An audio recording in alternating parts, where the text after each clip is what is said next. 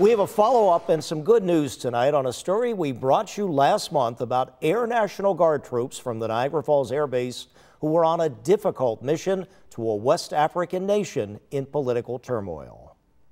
Members of the 107th Attack Wing of the Air National Guard at the Niagara Falls Air Base first deployed last fall for a projected 6-month mission to Niger in West Africa to use MQ-9 Reaper drones to keep watch over ISIS-related terrorist groups in northern Africa. The U.S. military had a security agreement to do so with that country's leaders. But a military coup seized power in Niger last summer, and the new military leaders told the U.S. that its forces must leave 2 key air bases by September, even as Russian military forces were arriving.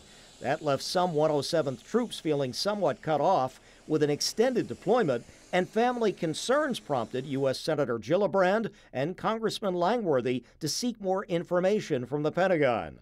Now, as you see in these military images from this weekend, the U.S. is pulling out of those bases, with sources telling us remaining members of the 107th are now en route home to Niagara Falls.